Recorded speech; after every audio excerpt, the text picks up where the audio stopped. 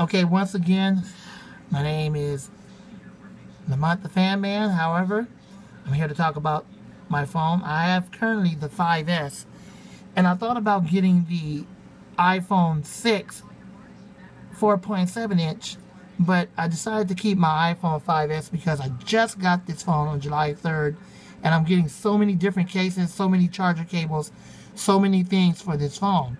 So I don't want to have to switch from this and go and pay the rest of it off because it's unlocked, and I got it unlocked through AT&T.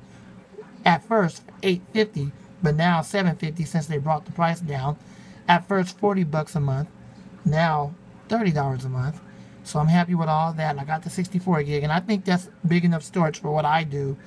So this phone's really working out for me. This phone is now discontinued. The 64 model, gigabyte model, is discontinued from all the carriers and also Apple themselves.